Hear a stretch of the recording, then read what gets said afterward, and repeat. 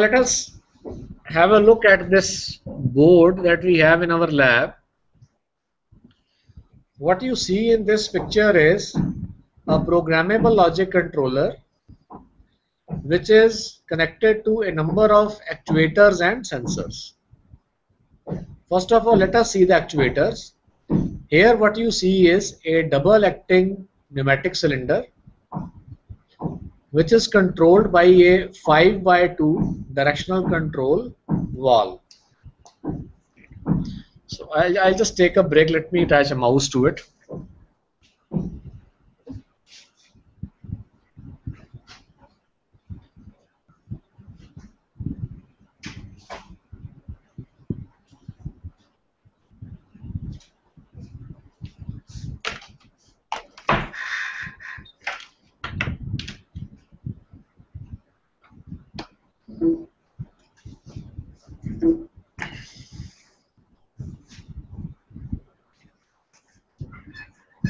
Okay.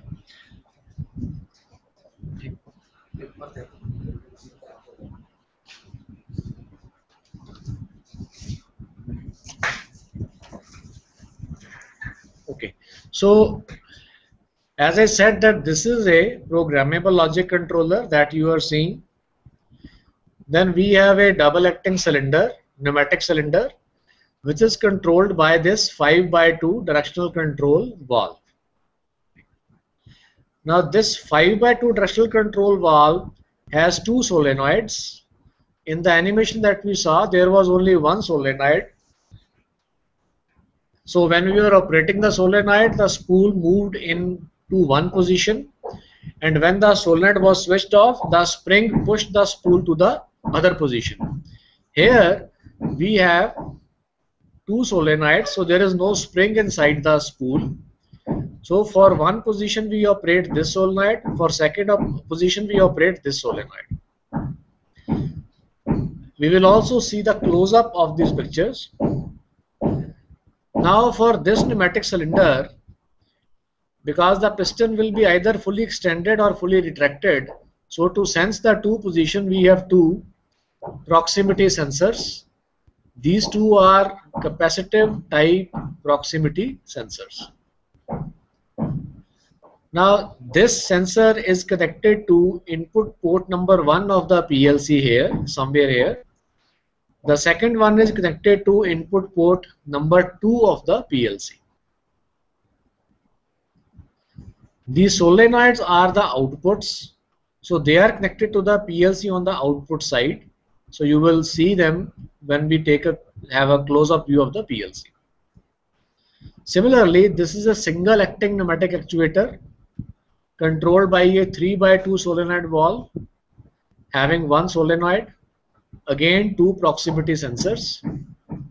Then this is an AC induction motor, synchronous motor, which can rotate in clockwise and anti-clockwise direction. Similarly, this is also an identical AC synchronous motor which can rotate in clockwise and anti-clockwise direction.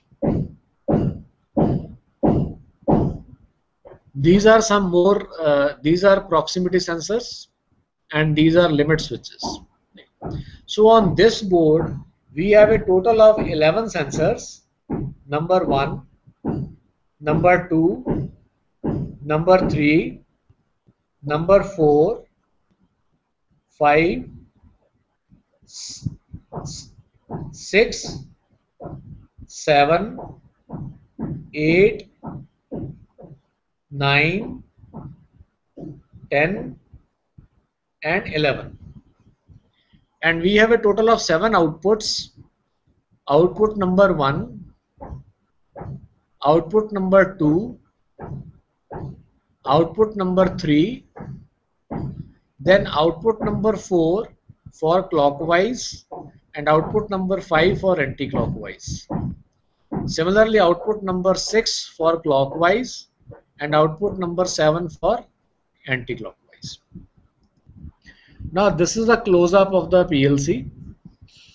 So on this, what you see is that there is a display. Then there are 5 buttons here for programming. Now on this side what you see is screw terminals for the input, and on this side we have screw terminals for the output. Now these screw terminals are covered by this connector. This connector basically connects this wire to the serial port of the computer so that we can make the ladder diagram in the computer and transfer it to the PLC. All these wires are of the sensors, and the wires on this side are of the outputs. You may be able to see there are number beads on the wires which indicate that okay, which wire is coming from which sensor. And this PLC is an ABB make PLC, as you can see from here.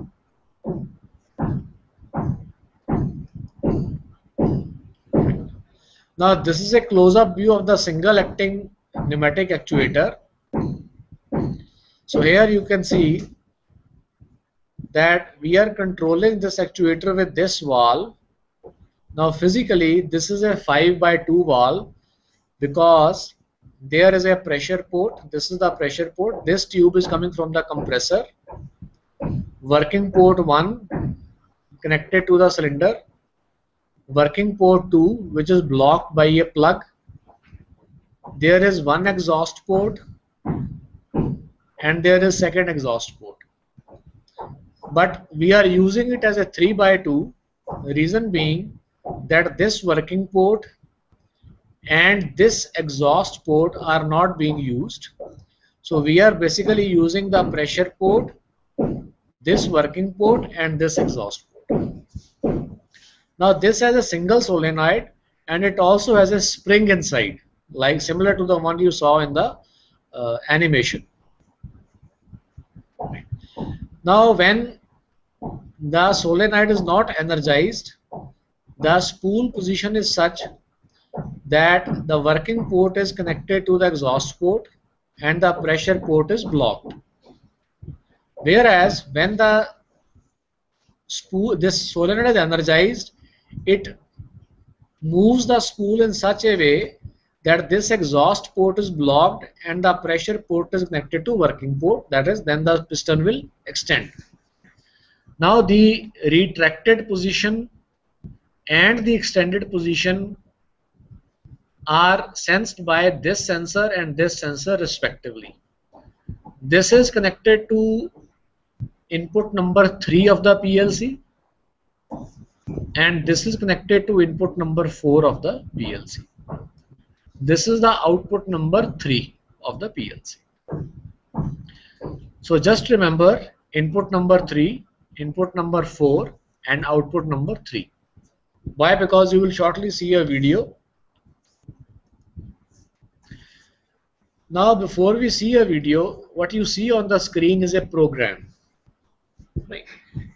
of a PLC. It's a one-line program. We will be doing this programming in detail tomorrow, and programming is quite easier, and in one day only you will be able to grasp the fundamental of the ladder programming.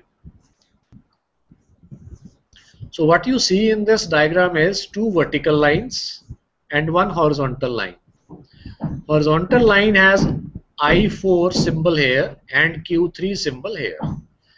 Now it is 4 and I means input. Input 4 is, now we are referring to the this sensor input 4 and Q3 is referring to this coil. So what we are saying in this program is that when input number 4 senses something or input number 4 is closed, then output number 3 should be switched on. So let's see the video.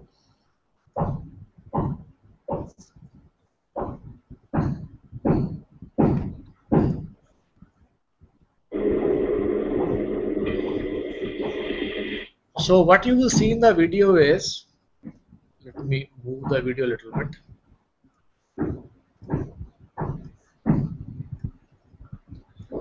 So what you will see in the video is that when an object is brought in front of this proximity sensor, the piston will move forward.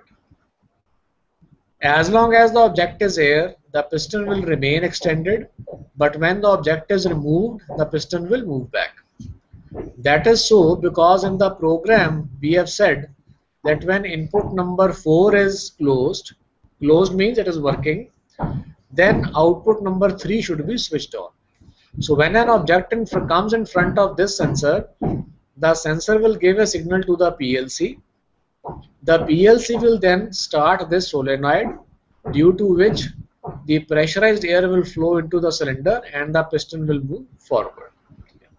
And all sensors normally have a visual indicator, kind of LEDs attached to them.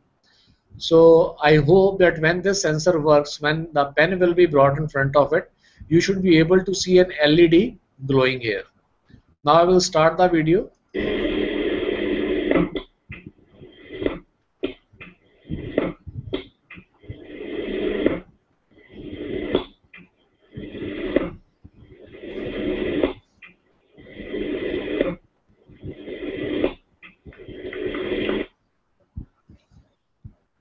So now if we see that here we have made a small automation that when a sensor detects an object, the actuator works. This kind of scenario is encountered on normally conveyors, that as conveyors are moving on which the components are moving, when the component reaches a particular location where the sensor is mounted, a pneumatic cylinder will normally eject it and push the component into a bin or into a lorry or something.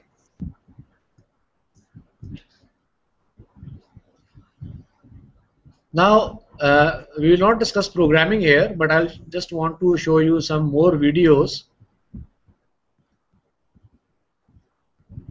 Although we will see them tomorrow, but here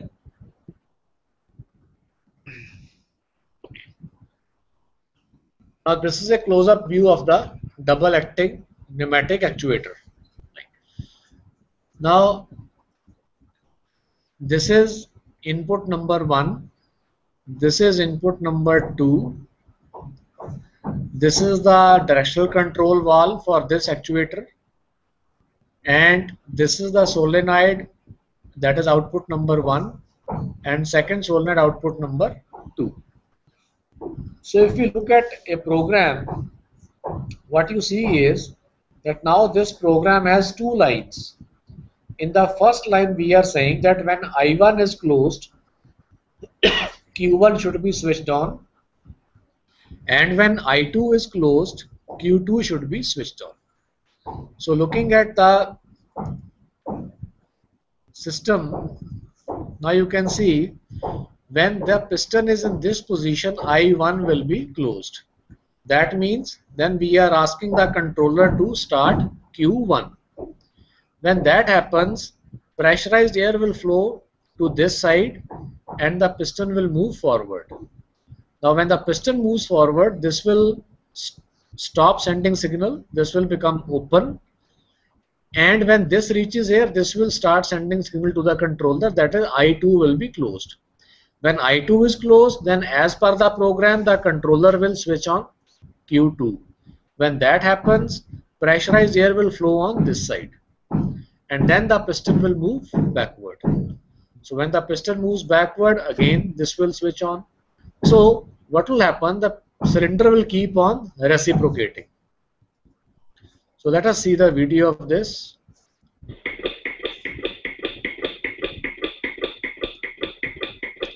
So because of this program, the cylinder will simply keep on reciprocating between the 2 extremes.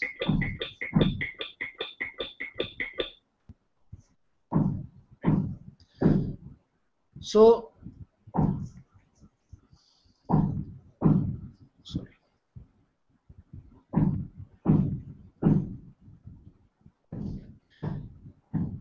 what we see is that solenoids, which are electrical systems, they are actually making the spool move inside the directional control valve, due to which the airflow is occurring in different directions. So electrical systems have a very important role to play as actuators in automation systems. Second thing is the PLC, which is an electronic component. So now it is the PLC in whose memory the program is running, and based on the program and the signals it receives from the sensors, it is actuating the electrical outputs. Now another question was that how timing can be done in DC valves. So as I said that we will discuss that in detail also, but today now let us see uh, another system.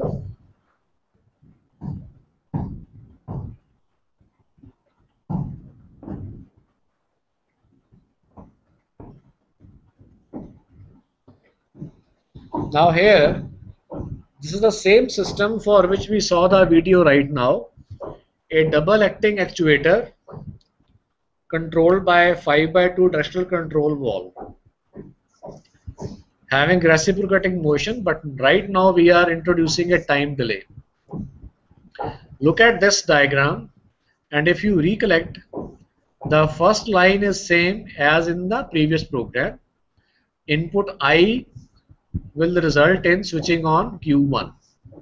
Second line I2, now here instead of Q2 we have a timer, and in the third line the timer is now activating Q2. So what we have done, we have inserted a timer between I2 and Q2. So what will be the effect? That when the piston is retracted, I1 is closed, immediately Q1 will be switched on and the piston will move forward. Now when the piston moves forward, I2 will be closed, but then what will happen? That event will trigger a timer. The timer, in the timer we have set some time, maybe 5 seconds, 10 seconds. So only after that time has elapsed, then only Q2 will be switched on. So let us see the video.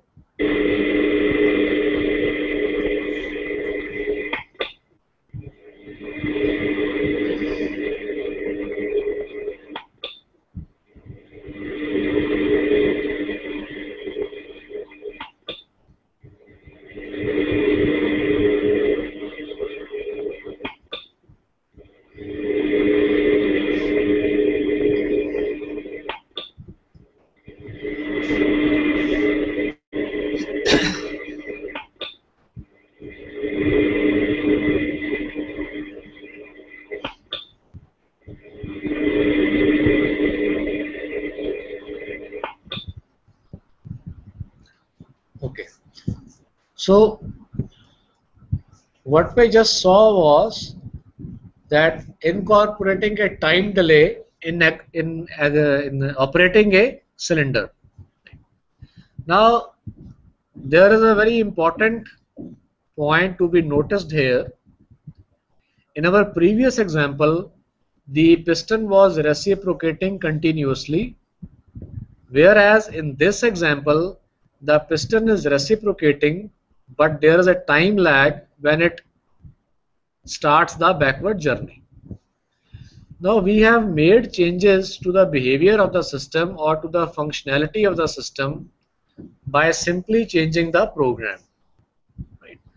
So when we have a controller, then we have a flexible automation or a flexible system whose functionality can be changed by simply changing the program. We need not make changes to the hardware circuit. This thing will discuss in the afternoon session, that we'll elaborate on this.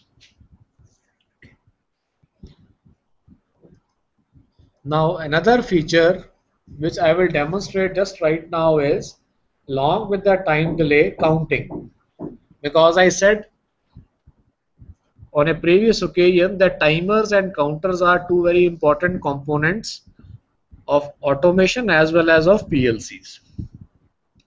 Again, our system is same. The same double acting cylinder, the same directional control valve, same sensors, same coils. But now the program has been further changed. We have I1, input sensor number 1, and Q1, coil number 1. Now we also have another component in the circuit, which is basically a counter. Then we have I2. I2 we are using to start the timer as well as to increment the counter. The last line remains same. The timer is actuating Q2. Now let us see the video. So here what you will see is that the piston will extend for a limited number of times, then it will come to a halt.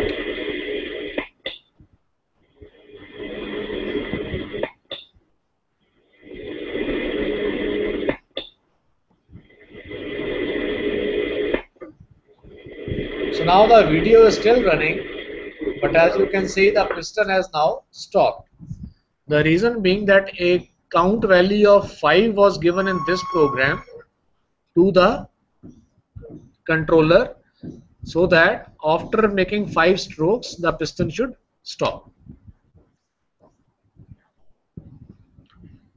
So this was a brief introduction about automation. The second major component of this course is robotics. So we will now have a brief introduction to robots. So again, I may not go through all the slides of this PPT because it's an introductory session. Now talking of robots, first of all, a very briefly historical perspective. The word robot was first used in 1921 by a Czechoslovakian playwright, Karel Čapek. He wrote a satirical drama, kind of a comedy, Rossum's Universal Robots.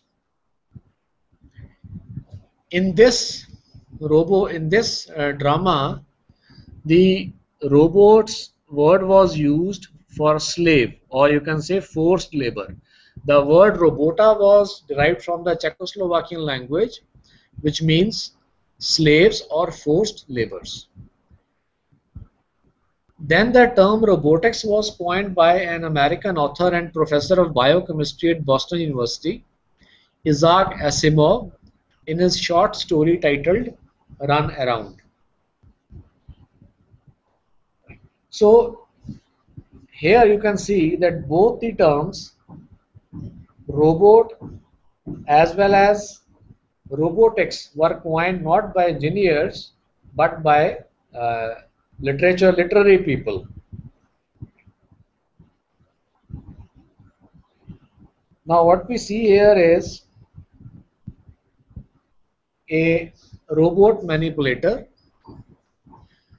So as we can see, we may state that industrial robot is a mechanical manipulator that can be programmed to perform a variety of tasks. So in this definition, it's not definition basically, it's a statement. There are two important things. One is a mechanical manipulator and second is which can be programmed. Now this is also a mechanical manipulator. This is also powered, but this is not programmable. So here this manipulator is moved by using joysticks, which the operator can move to move the manipulator.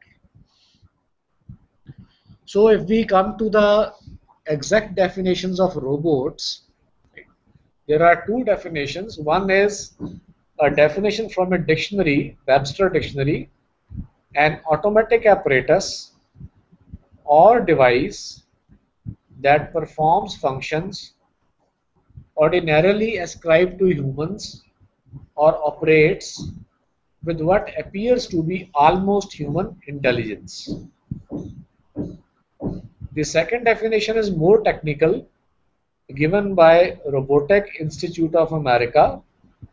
It says a robot is a reprogrammable, multifunctional manipulator designed to move materials, parts, tools, or specialized devices through variable programmed motions for the performance of a variety of tasks. So robot configurations and kinematics will be discussed in detail, but let us quickly go through. There are mainly four robot configurations: Cartesian, cylindrical, spherical, and articulated. Now in all these four, you can see we are talking of 3 degrees of freedom. In the first one, all 3 degrees of freedom are linear and right angle to each other. In cylindrical, two degrees of freedom are linear and one is rotational. In spherical, one is linear and two are rotational. And in articulated, all three are rotational. So normally a manipulator will have 3 degrees of freedom. In addition, the tool that is attached to the wrist will have additional degrees of freedom. So what we see here is a Cartesian robot. So as you can see, it's an industrial robot whose three principal axes of control are linear and are at right angles to each other. A popular application of this type of robot is a computer numerical control machine. So CNC itself is kind of a uh, Cartesian robot. Otherwise, Cartesian robots are also very popular for placing things in and out of automated storage and retrieval systems.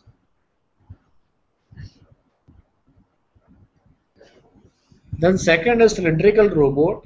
So here you can see there is one rotational degree of freedom and there are two linear degrees of freedom. So a horizontal arm is mounted on a vertical column and this column is then mounted on a rotating base. The horizontal arm can slide vertically on the columns. So we can see a video of this also. So you can see a linear motion, second linear motion,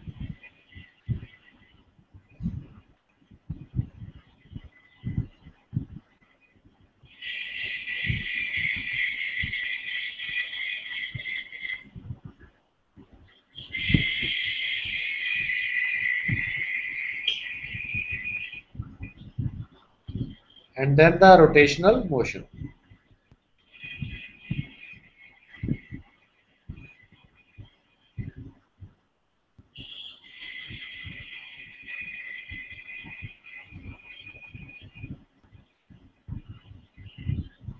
So here you can see that for the motors are being used for all type of motions.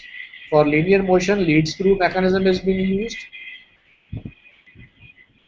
and rotational is directly achieved through the rotation of the motor. Again, right.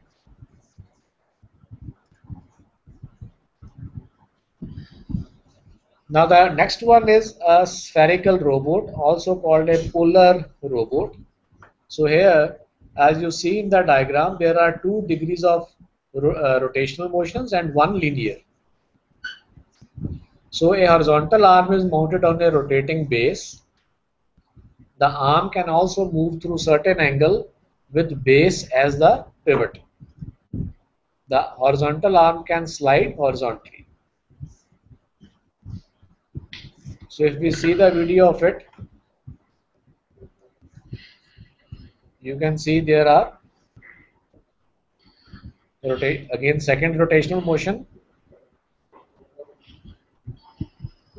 and a linear motion.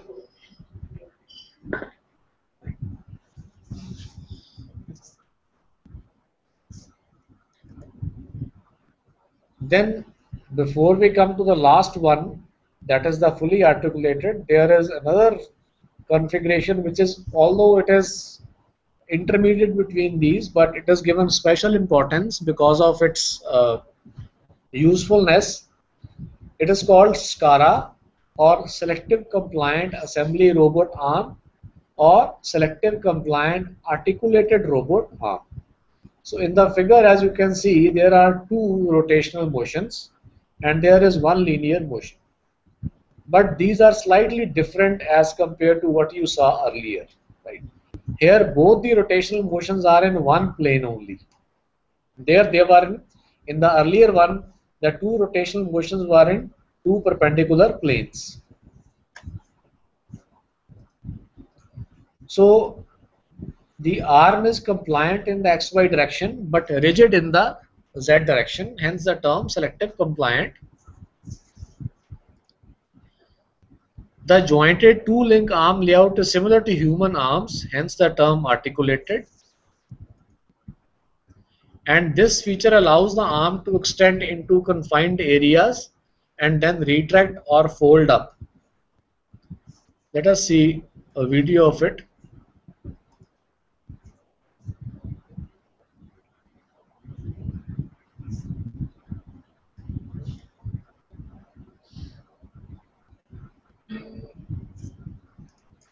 Let me play it by some other means.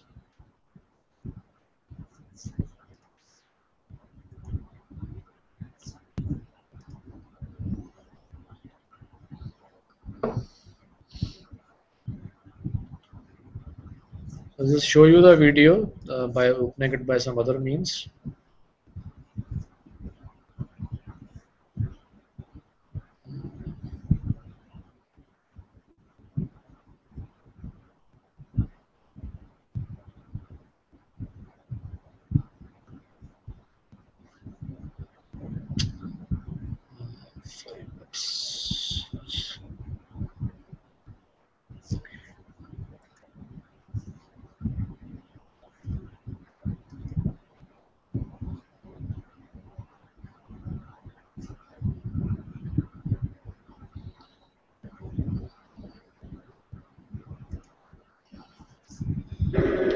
So this is the video of a SCARA robot.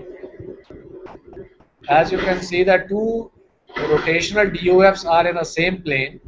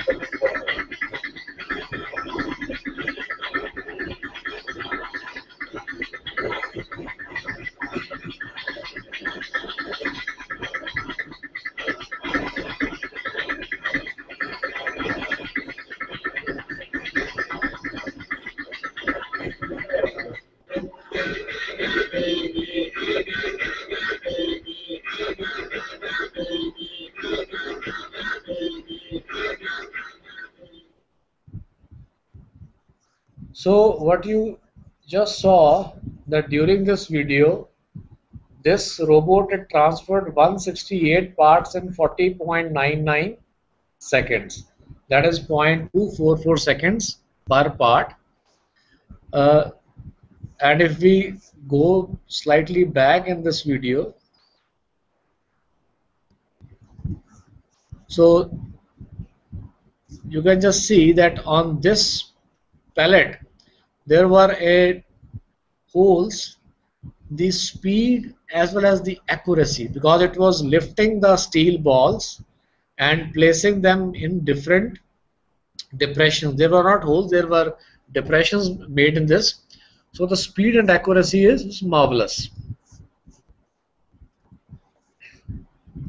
Okay, we go back to our presentation. Now, the last configuration of this in robotics is articulated robots. So as you can see in the diagram, all the three degrees of freedom are rotational. base, shoulder, and elbow, right? All these three are rotational type.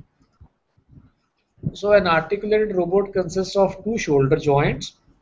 Two shoulder joint means because this base and this, both these joints are considered as shoulder joints. One elbow joint and two or three wrist joints. So these are the most common type of robots. So we can have a industrial robots video have of various this. axis configurations. However, the vast majority of articulated robots feature 6 axes, also called 6 degrees of freedom. 6-axis robots allow for greater flexibility and can perform a wider variety of applications than robots with fewer axes.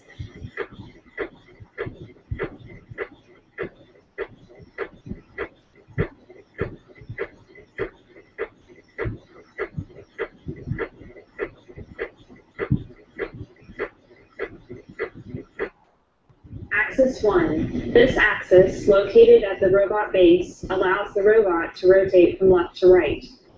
This sweeping motion extends the work area to include the area to either side and behind the arm.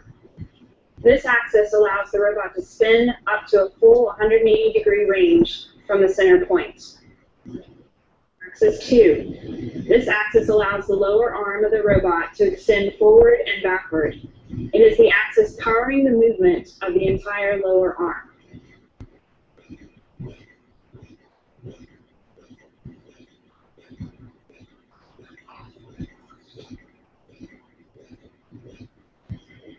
Axis 3. The axis extends the robot's vertical reach. It allows the upper arm to raise and lower. On some articulated models, it allows the upper arm to reach behind the body, further expanding the work envelope. This axis gives the upper arm the better part accessibility. Axis 4. Working in conjunction with the axis 5, this axis aids in the positioning of the end effector and manipulation of the part.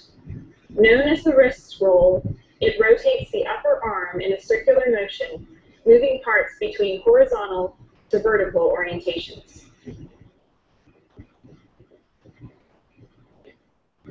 Axis 5.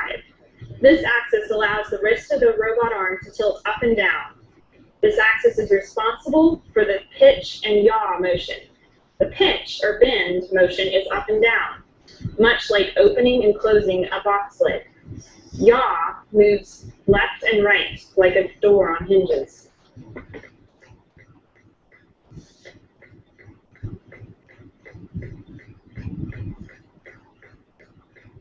Axis 6. This is the wrist of the robot arm. It is responsible for a twisting motion, allowing it to rotate freely in a circular motion, both to position end effectors and to manipulate parts. It is usually capable of more than a 360-degree rotation in either a clockwise or counterclockwise direction. The most popular 6-axis robots are manufactured by Motoman, Fanuc, Panasonic, ABB, and Nachi. To purchase a 6-axis robot, contact RobotWorks. Okay. So these are the typical configurations of robots. Now, just like any automation system, a robot also has basic components. So the most basic is the manipulator. That is the mechanical linkage which actually does the work. So manipulator is series of rigid members called links connected by joints. Then we have actuators which will move this manipulator by moving the individual joints and links. So actuators provide power to the manipulator, and then we have sensory devices which will monitor position, speed, acceleration, torque, etc.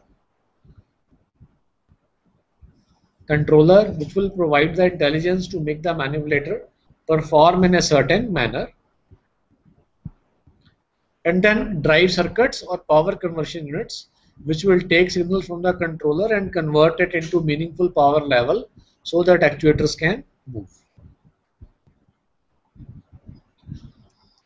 So what you see here is photograph of a robot in our laboratory. So this robot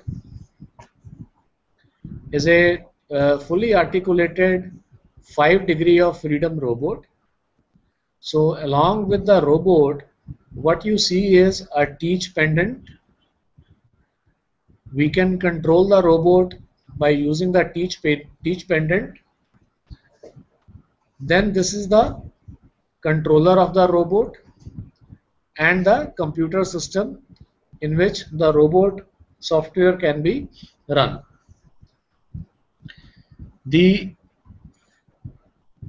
As you can see here, what you see here is the motors. So these all are motors which basically make the joints and the links to move in space. So when we give the command, when this controller gives the command to the motors to move at a certain speed through a certain angle, the motors will do so. The motors are provided with feedback systems through optical encoders. The encoders will then provide the feedback to the controller that the motor has moved through this much angle and at this much speed.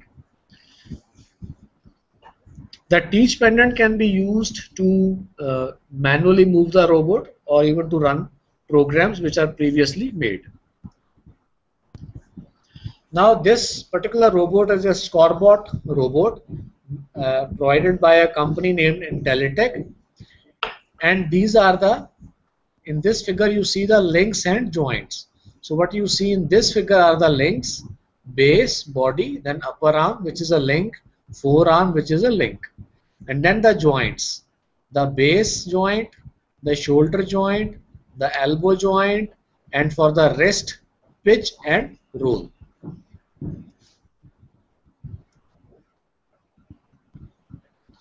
Now in this particular robot, all the motors are mounted here at the base.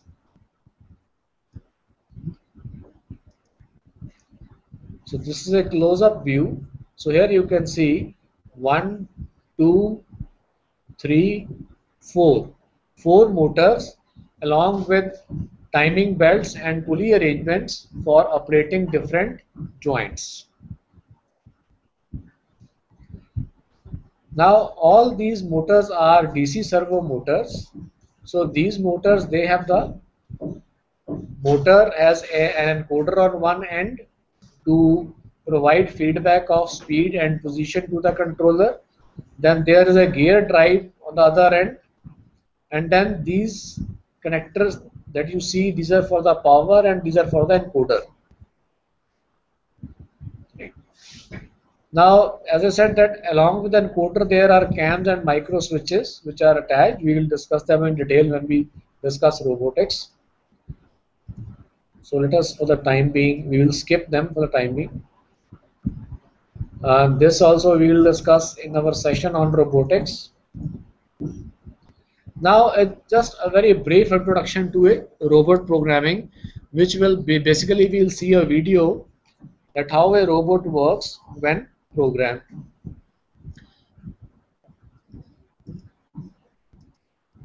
Now let us see a robot program. Now this video is about a pick and place operation. The requirements are that a robot has to pick an object from one location and place it on another. Then another object will come at the initial location. The robot will move back, again pick the second object and place it at the target position. It's a cyclic operation, so which the robot will perform. Now for this, what are the requirements? One is that we must be able to tell the robot the positions from where the objects are to be picked and where the objects are to be placed. Now these are the minimum 2 positions. Otherwise, when a robot moves to pick an object, it first moves it should first move close to the object which is to be picked. Then there normally the robot will open its gripper and then move to the exact position where it can grasp the object. Similarly, after grasping the object, the robot must move slightly vertically up so that the object is clear of the surface on which the object was placed. And then the arm will move through the space, go to a position so that the object is as close to the surface where it is to be placed as possible. And then it should release the object very carefully. So a number of positions have to be first recorded and then they are put in the program. And the recording is done manually. The robot is moved manually through teach pendant and the positions are recorded. And then we must decide the speeds at which robot must move. So after recording positions and deciding the speeds, program is coded using relevant commands. Then the program is executed, resulting in the robot performing required operations.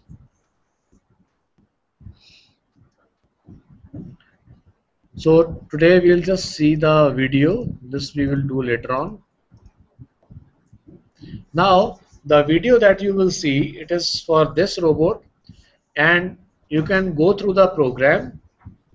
This is the complete program. So we have recorded some positions which have been numbered as 1, 2, 3, 4, 5, etc.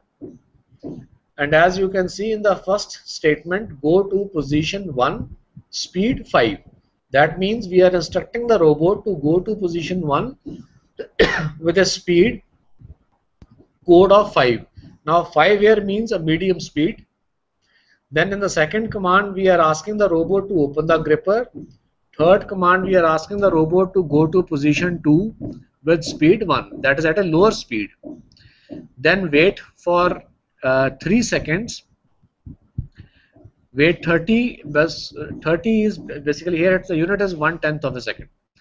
Then close the gripper, then go to position 1, and then all the commands as you will see are basically to go to different positions at different speeds, waiting, opening gripper or closing gripper. So you will see the execution of these commands in the video.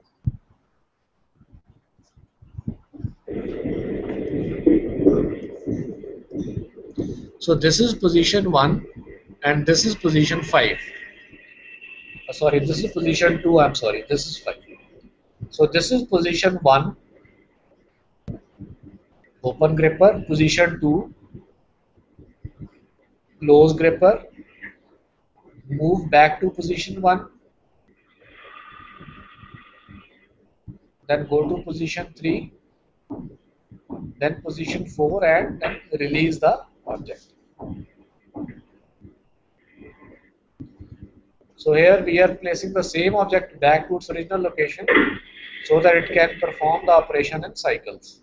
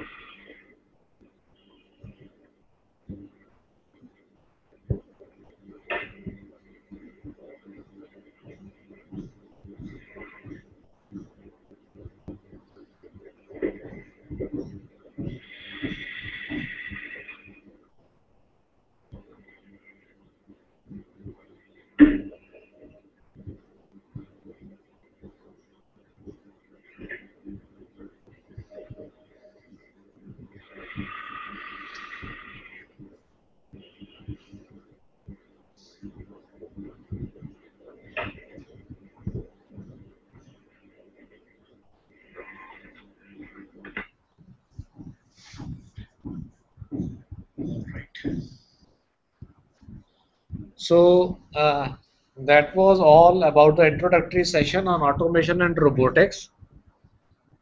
So now I will invite questions, any queries from the centers and from the participants in the studio. So first we can go to the centers one by one and ask if there is any query.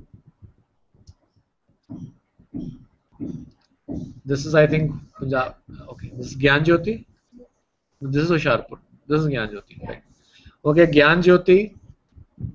If there is any query, we have just gone through a introductory session on robotics and automation. Yes, sir. Yeah, Dr. Neeraj, yes. So Sharad. So I have one question. How the motion or how the speed is decided based upon the inertia? Speed of a robot is decided based upon inertia. Distance is one thing. I have one query related to inertia. How it is decided based on inertia, speed, that is. You see, basically, because here we are talking of control, because when we are going to position the rest of the robot at a particular location, the first thing is that a robot arm has its own mass, hence inertia, its own damping and stiffness. So the for deciding the speeds, what is also called as trajectory planning, where the path and the speed, everything has to be decided. So modeling is required. So for a very accurate application, we need to have a model of a robot, so we can do the modeling and accordingly decide what should be the speed. Because if we, from mechanical point of view, if we talk of a equation relating the inertia, damping and stiffness of a system to the force input, then we know that there we can have under damped system, over damped system, critically damped systems. So accordingly, overall a model of the system is of the robot is required. The load it has to carry, the model of that load is required, because the load may be fixed. For example, a very simple load, like in this video you saw, it is only picking up a very small block, but this load can be a difficult load also. For example, a ladle containing molten metal, right? So there again, because it's a liquid, so more complexity comes into play. So essentially I will say we need to have a very good model of the system based on which we can decide that okay, what should be the speed.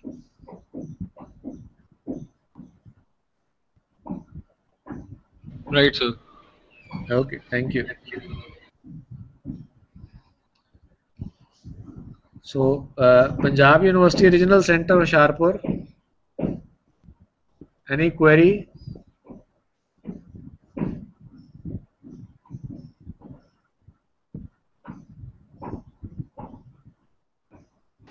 Yes, Dr. Saab, boliye. No, sir, thank you. I just Okay. came up here to unmute the button, so Okay, that okay. you feel like we are also responding. Okay, right. Okay, thank you.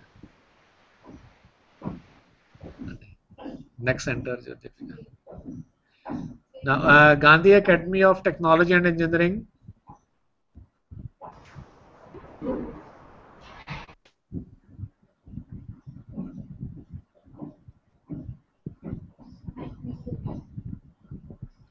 I think, sir, your mic is mute. Please.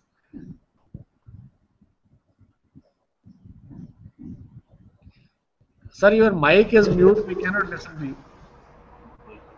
Hello. Now it is okay. Yeah. Hello. Yes, sir.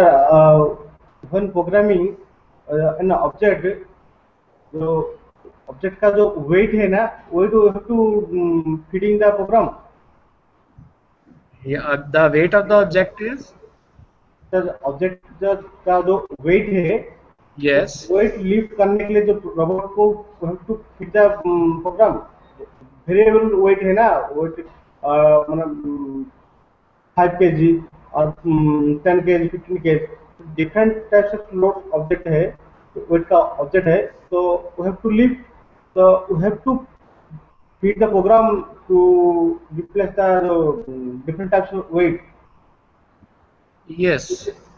Well, there are two things. There was a similar question from another center regarding inertia. That basically is concerned with the mass, and that's basically concerned with the weight.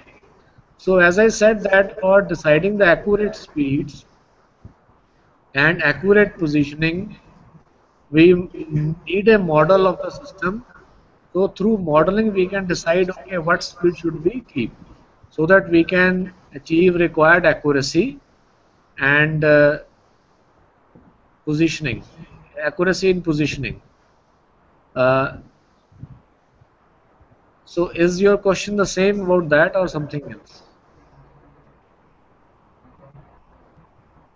Because your here the voice was not very clear. That is why I was able to understand that your question was about weight that the robot has to carry. So that's, Yes, sir. Wait. yeah, weight. That's what my answer is, that based upon the weight, we have to decide the speeds, right? So for that, we need a modeling. Okay. Thank you, sir. Okay, welcome.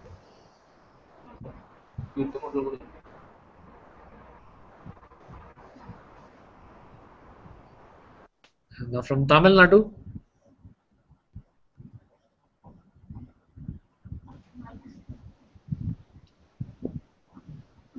any question? Sensor or any other image processing or something. Pardon? So please, you can ask some question if you have. Sir, how the object can be detected, sir? How the, Object, what object you want to pick up? So okay. how? You see, in this video, we did not talk about detecting the object. Otherwise, objects can be detected by various ways. We can have proximity sensors, or there may be a weight sensor on the platform on when the object is being kept. Or object can also be detected through cameras and image processing. Object's shape, object's color, object's orientation, everything can be detected through image processing by capturing the visual through a camera and then processing the image. So that can be done. Yes, sir. Okay, Okay, sir. Thank you. thank you.